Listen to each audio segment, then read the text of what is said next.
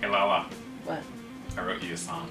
Oh, nice. You want to hear it? Sure. Okay, check it Okay. out. I worked really hard on it.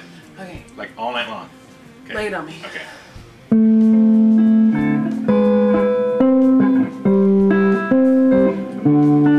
No, You don't like it? you didn't write it. I had a dream, and like the chords came to me in a dream. Not yours. Dang it. Howdy, y'all. Hi, guys. It's Ryan And Angela. from the Dark Brotherhood. RNA Music. RNA Music. I have the old RNA Music shirt on. That's the original. Original. That's the very first T-shirt design we ever did. Confidence in my originality. That's right. You can't even buy those now. Mm-mm. Well, for the right price, we could probably. Yeah, We could probably print some. If enough people We'll see. said We'll- something, yeah, we yeah. could probably make it happen. We could probably do that. Yeah. This is a Chris Mitchell guitar, Ashley. Yes, it is. Single cut, made in America. It's gorgeous. It's slightly sexy. Mm-hmm. I like it. Really, really nice. Yeah. $7.99 USA Guitar. Yeah. I wrote a song on it earlier. Yeah. Yeah. Welcome to FAQ number 48. 48. 48. We're only 2 away from 50, so Yeah. I guess if we're gonna do something special, we better Triple figure that fours. crap out. Yeah. So, well, let's get right to it. It's gonna be a short one today. Yeah. Only got a couple of questions from last week, so Yeah. Let's dive right in, shall it'll we? be short. Let's do this. Adam Lamar. Hi, Adam. Perhaps I will see you tomorrow, Mr. Lamar. Do you prefer more volume or gain? I.e., turning the gain knob to 11 for maximum dirt and then slowly raising the volume knob to an acceptable level? Or do you use more volume and then raise the gain until the tubes start breaking up to a more satisfactory level? Very good question, Adam. Well, the majority of my playing these days is in this room during lessons Yeah. or just practicing, and I really can't crank the crap out of the amp because it's just too loud. Yeah. So generally I set the gain knob to where I want it, and on the dual rec, you know, right now I have it set probably at about a little past noon. If it was a clock, it's between 12 and 1 on the gain on the dual rec. Yeah. And then I bring in my volume to acceptable levels. So that's how I generally do it. Yeah. Me too. Yeah, totally. Totally. So it's great to experiment though, you know, try it both different ways. But for me, I generally set the gain where I want and then bring the volume up. But I do use a lot less gain now than I used to when I was younger because you get more clarity and all that kind of stuff. So Sure. it doesn't turn to mush. Sure. So there you go, man. There you go. Thank you, Adam. See you tomorrow, maybe? I don't know. With Tim. We'll see what happens. All right. Next question. Awesome. Robert Baker from Ohio, Hey, Robert. where the Ohioans live, Yeah. or your family lives. Yeah. Some of your family. Yeah. A little bit from my family. A little bit of your mama's side. My mama. Your mama's family lives in Mama, Ohio. she does. Yeah. That's why we like Robert so much, I I think guess. so, yeah. Because he's cool. Most Ohio people I've met are really cool. Yeah. Ohio's a good state. Yeah. I don't know how Paul came from there, but Me neither.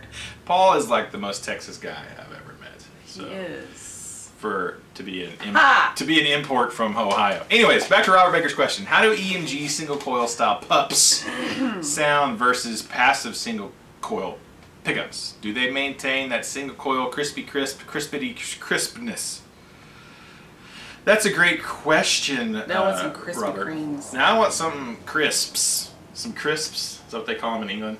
Chips or crisps? Yeah. I think so. Something. I don't know. You watch more BBC than I do. So. Yeah. And French fries and chips. Crispities. Robert Baker, that's a hard question for me to answer because I actually have not played any guitars with EMG single coils in them. So I don't really have enough experience to kind of compare that. I don't even have any of my personal guitars that have single coils because single coils have a specific sound.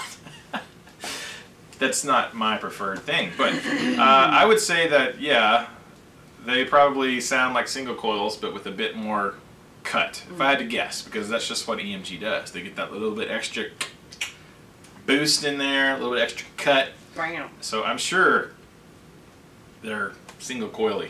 What you could do though is go to EMG's website. What they are really good about, if you go to EMG's site and you check out all their pickups, almost for every single pickup they have, they'll have like videos of guys demoing that stuff. They have a crap load of demos on EMG's YouTube channel. I'll put a link in here somewhere to go check out EMG's. Their actual YouTube channel is very, very, very, very good. And not just when like Zach Wild shows up and plays crap, or you know, a lot of the other, you know, Jeff Loomis. He doesn't play crap. He plays songs. He plays Zach Wildy stuff. Yeah. But you know, they have the big rock stars come in and play videos, do demos. But they actually have like demos of all the pickups on there that are really, really, really well done. So my advice would go check that out, and then call me and tell me which EMG you want to buy, and order it, and I'll take care of you. Yeah. For your new diamond guitar, if you want EMGs in there. Anyways. Exactly. Thanks, Robert. All right. There you go. Last question. Short question. and sweet. Yeah. To the point, which is good because we got a crazy Friday today. Busy. Tweeted about it. Tweeted about it. Shouted about it. Yeah. Gonna take a picture and put it on Instagram of me being busy later. Probably. Last is Blaine Ludeman, formerly Bled 500, I believe. Yeah. Love to talk to you guys, but dialing long distance is difficult. Any plans to get a toll-free number? Be cool for unfar away folks. Yeah. Maybe he said us far away folks. Yeah. I think that's what he meant. No. There are no plans at the moment to get a toll-free 800 RNA music number at this time. So yeah, that's not on our list. yeah, it's already. It ever was really on our list. No, I don't think that was ever. We still have a phone. Like when you call, our phone's from Walmart. I mean, it's not like a receptionist phone where we have different lines because there's no transferring calls. There's nobody to line do anything. 1, It's just, line 2. You know. So yeah. So we don't. We're not that high tech. Yeah, it's already quite expensive to have a commercial business phone line. Just the basic phone line. Yeah. And once you start adding all this other stuff in there, it's like, yeah, it just gets too expensive to. I don't see the value in it because people are going to call anyways. But yeah. There you go, man. So the short answer is no. Thank you for the question. Yeah, thanks for the question. Yeah. So that's it for today's FAQ Friday, number 48.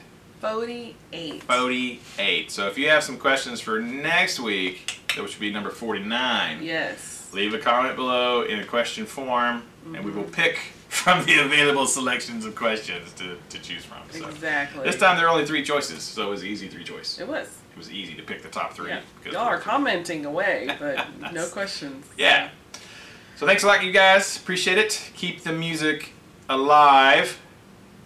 Don't you forget it. And don't forget it. Woo. Technique. Technique. Technique. He was number 1. Smitty Werber Jaegerman Jensen. Bye. Bye.